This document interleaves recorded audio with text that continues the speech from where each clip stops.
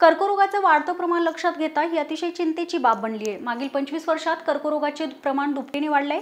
मात्र हे कर्करोग वाढण्याचं कारण काय आणि कर्करोग झाल्यानंतर काय उपाययोजना केली पाहिजे याचा जागतिक कर्करोग दिनानिमित्त घेतलेला हा आढावा। कर्करोगाचा प्रतिबंध, योग्य वेळी निदान आणि उपचार या 3 सूत्रांवर सामाजिक जागरूकता करणं जसं आवश्यक आहे, तसंच कर्करोगावर झालेल्या रुग्णांमध्ये आशावादी आणि सकारात्मक दृष्टिकोन निर्माण करणं गरजेचं आहे। कॅन्सर होऊ नये म्हणून आपण काय केलं पाहिजे किंवा आपल्या जीवनशैलीत काय बदल केला पाहिजे ते पाहूयात ग्राफिक्सच्या माध्यमातून। तुमची जीवनशैली ही उत्तम पाहिजे आणि समतोल, ताजा आणि योग्य आहार तुम्ही घेतला पाहिजे। नियमितपणे तुम्ही व्यायाम केला पाहिजे। धूम्रपान, तंबाखू या व्यसनांपासून तुम्ही दूर राहिलं पाहिजे। महिलांनी वयाच्या 50च्या नंतर मॅमोग्राफी केली पाहिजे। हा कॅन्सर आजार का उद्भवतो आणि कॅन्सर झाल्यानंतर काय केलं पाहिजे याबद्दल जाणून घेऊयात डॉक्टर तुषार पाटील यांच्याकडून। सध्या कर्करोगाचं दिवसेंदिवस प्रमाण वाढलंय, मात्र हा कर्करोग आटोक्यात आणण्यासाठी काय प्रयत्न केले पाहिजेत किंवा ह्या कर्करोगाला आळा घालण्यासाठी आपण काय केलं पाहिजे हे आपण जाणून घेणार आहोत डॉक्टर तुषार पाटील यांच्याकडून। आज जागतिक कर्करोग दिन आहे, त्यानिमित्ताने हा आपण आढावा घेऊयात। डॉक्टर, माझा सर्वप्रथम हा प्रश्न आहे की दिवसेंदिवस कर्करोगाचं प्रमाण वाढतंय आणि त्यात लहान मुलांचा सध्या मोठ्या प्रमाणात समावेश आहे, तर हे कर्करोग वाढण्याचं नक्की प्रमाण का वाढलंय? कर्करोगाची बरीच कारणं आहेत। त्यातली काही कारणं आहेत जी मॉडिफायबल आहेत, की जे व्यसनांमुळे होतात किंवा आपल्या जीवनशैलीच्या बदलांमुळे होतात। तर ते आपण जर मॉडिफाय करू शकलो किंवा बदल घडवून आणू शकलो तर ते कारणं कमी होऊ शकतील। काही कारणं आहेत, 10 ते 20% लोकांमध्ये अनुवांशिक कर्करोग होतो, त्याच्यात आपण जास्ती काही करू शकत नाही, फक्त त्याचा शोध लवकर लावू शकतो आणि कोणाला कुठला कर्करोग होण्याची शक्यता जास्ती आहे ते आपण एक अंदाज लावू शकतो। जीवनशैलीतली बदल म्हणजे आपण व्यायाम जास्ती करणे, हेल्दी जेवण खाणे, चरबीयुक्त कमी खाणे, कुठल्याही प्रकारचं व्यसन न करणे, नियमित व्यायाम करणे आणि एक संतुलित वजन ठेवणे हे जीवनशैलीतले बदल आहेत की ज्याच्यामुळे कर्करोग होण्याचं प्रमाण कमी होऊ शकतं। व्यसन हे सगळ्यात मोठं कारण आहे पुरुषांमध्ये, तरी 60 ते 70% लोकांमध्ये जर व्यसन बंद झाले किंवा कमी करता आले तर डेफिनेटली आपलं हे प्रमाण कमी होईल।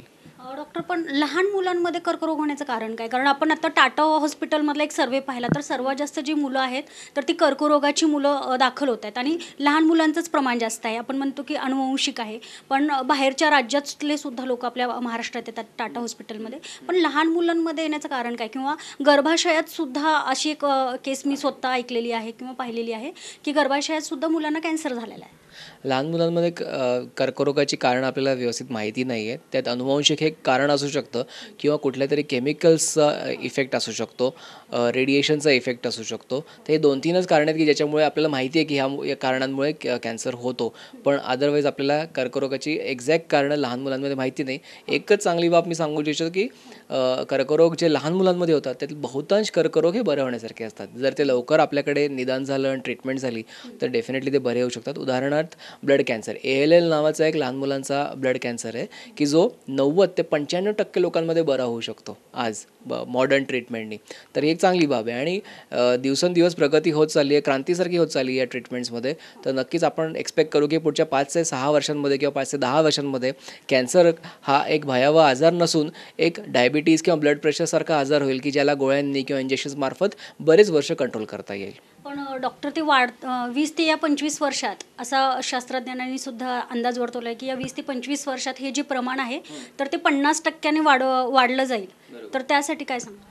मी जसं म्हटलं की जसं BP आणि डायबिटीज देशामध्ये वाढते तसंच कॅन्सरचं प्रमाण वाढते आणि हे सगळे कुठे ना कुठे लाईफस्टाईल, जीवनशैलीशी लिंक्ड आहेत आणि म्हणून याला कदाचित कर्करोग जर थांबवायचा असेल तर पुरुषांमध्ये व्यसन, स्त्रियांमध्ये लाईफस्टाईलमध्ये चेंजेस, काही हॉर्मोनल घटक ज्याच्यामुळे होतं ते आयडेंटिफाय करणं किंवा शोध लावणे आणि ते कमी जास्ती किंवा नॉर्मल करणं, हे सगळ्यांमध्ये आपल्याला खूप संशोधन करायची गरज आहे की ज्याच्याने हे प्रमाण कमी करता येईल आपल्याला। एकदा कॅन्सरचं निदान झाल्यानंतर त्यानंतर केमोथेरपी असेल, रेडिओथेरपी असेल किंवा गाठ असेल तर ती गाठ काढतो आपण, पण मात्र या सगळ्या थेरपीमुळं रुग्णांवर किती परिणाम होतो याचा? कुठल्या प्रकारचा? केमोथेरपी असेल किंवा रेडिओथेरपी असेल।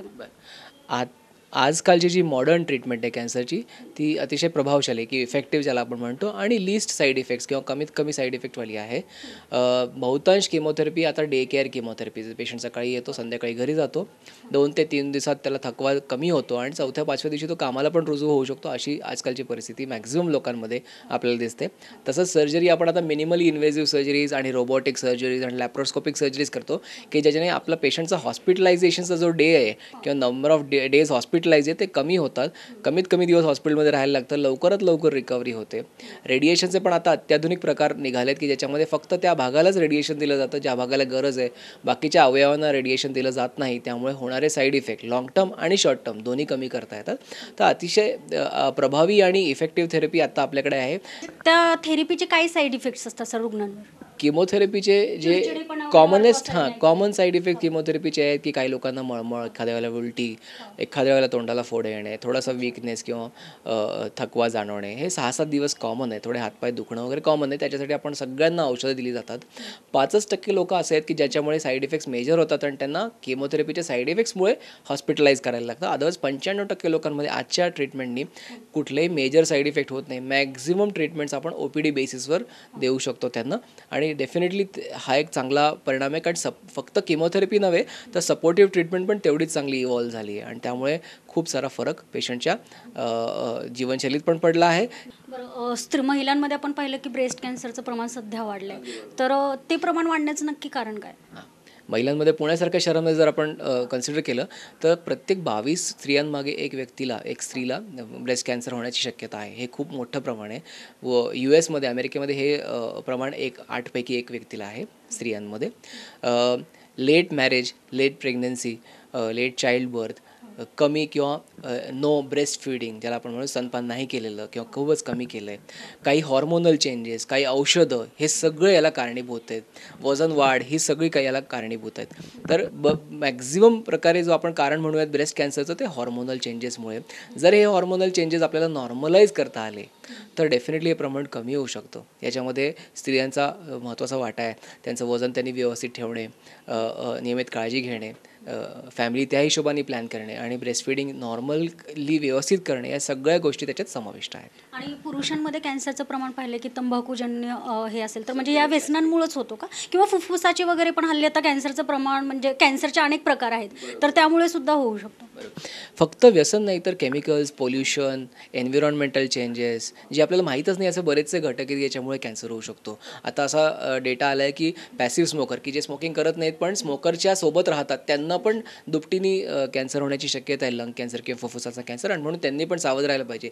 याच्यात मी सांगेन की सोशल बॉयकॉट करणं महत्त्वाचं आहे, म्हणजे दुसऱ्यांना त्याचा प्रादुर्भाव होऊ नये हे सगळ्यात महत्त्वाचं आहे. तसंच केमिकल्सच्या बाबतीत खूप सत्य आहे.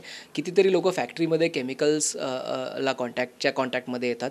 फिजिकल कॉन्टॅक्ट असतो, कधी फ्युम्स येतात त्याच्या कॉन्टॅक्टमध्ये येतात आणि त्याच्यामुळे खूप सारे कर्करोग त्या लोकांना जर वर्षानुवर्ष ते कॉन्टॅक्टमध्ये राहिले तर होऊ शकतात. हे सगळे प्रिव्हेंटेबल आजार आहे ज्याला आपण ऑक्युपेशनल हेल्थ हॅझार्ड म्हणतो आणि त्याच्यात कॅन्सर पण एक ऑक्युपेशनल हेल्थ हॅझार्ड झाला आहे आजकाल, तो आपण प्रिव्हेंट करू शकू. आणि यात व्यायामाचं काय महत्त्व आहे? कारण बरेच डॉक्टर कॅन्सर झाले की व्यायाम करायला सांगतात आणि महत्त्वाचं आहे असं सांगतात त्या रुग्णांसाठी, तर किती महत्त्वाचं आहे ते? 2 प्रकारे व्यायाम आपल्याला हेल्प करेल किंवा मदत करेल. एक आहे की कॅन्सर प्रिव्हेन्शन. जर आपण संतुलित वजन ठेवू शकलो, आपली इम्युनिटी चांगली राहिली, श्वासाचे सगळे व्यायाम आपण करू शकलो तर आपली प्रतिकारशक्ती चांगली राहील आणि कॅन्सरपासून आपला लढा तो आपला बळकट होईल. सेकंड, जेव्हा ट्रीटमेंट चालू असते त्यावेळेला योग, प्राणायाम ह्या सगळ्या गोष्टी करण्याने आपलं मनोबल वाढतं. आपली एक काय म्हणतो त्याला एक इम्युनिटी, मेंटल इम्युनिटी ती वाढते आणि तो एक प्रिपेअर्डनेस वाढतो. त्याच्यामुळे कॅन्सरला आपण जास्ती व्यवस्थित सामोरी जाऊ शकतो आणि डेफिनेटली याचा फरक ट्रीटमेंटमध्ये पण होतो, साईड इफेक्ट्स कमी करण्यामध्ये पण होतो. आता शेवटचा प्रश्न डॉक्टर, की कॅन्सर झालं म्हणलं की प्रत्येक रुग्णाला असेल किंवा रुग्णांच्या नातेवाईकांना असेल तर एक धास्ती बसलेली असते की कॅन्सर हा बरा न होणारा आजार आहे, आपण असं जनरली ऐकतो सुद्धा. आणि काही वेळेस असं होतं की त्याचा खरंच इलाज पण नाही होऊ शकत. तर त्या रुग्णांना किंवा त्या नातेवाईकांना तुम्ही काय आव्हान कराल? माझं एकच या बाबतीत आव्हान किंवा मत आहे की ज्या रुग्णांना संशय आहे की त्यांना कॅन्सर आहे त्यांनी लवकरात लवकर पुढे यावं. ज्या रुग्णांना निदान झालं आहे की त्यांना कॅन्सर आहे त्यांनी ट्रीटमेंट घ्यायची तयारी दर्शवावी. आणि ज्या रुग्णांना निदान करून घेण्यात खूप संकोच वाटत आहे त्यांनी आम्हाला त्वरित कॉन्टॅक्ट करावा. कारण जर आजार लवकर पकडमध्ये आला तर तो निश्चित रूप बरा करू शकतो. हे एका परीक्षेसारखं आहे. जर परीक्षेच्या देण्याच्या आधी आपल्या सगळ्यांना भीती असते. परीक्षा हॉलमध्ये एंटर केल्यानंतर आपली प्रिपेअर्डनेस जितकी चांगली असेल तितकंच पास होण्याचं प्रमाण वाढतं. पण आपण परीक्षाच दिली नाही तर आपण नक्की फेल होऊ. धन्यवाद. कॅमेरामॅन रोहित वानखटेसह मी शनाया, दिनमान न्यूज, पुणे.